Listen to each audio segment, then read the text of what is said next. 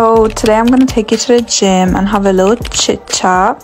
So I actually just came back from Morocco last night, so this is my first session. I literally got myself up in the morning, and yeah, this stretching is definitely needed because your girl is rusty. I started off with hip thrusts. I didn't really go as heavy as I usually do because I didn't want to like overdo myself, but I think my max was like 120, which wasn't too bad. Then first time in a while I actually did box squats, and I really enjoyed them. Like when I tell you 2 days later that burn is still burning. I actually start enjoying like RDLs with a bar again, because usually I just stick to like dumbbells or kettlebells, but these ones I'm loving at the moment. Your girl was getting a little dizzy there.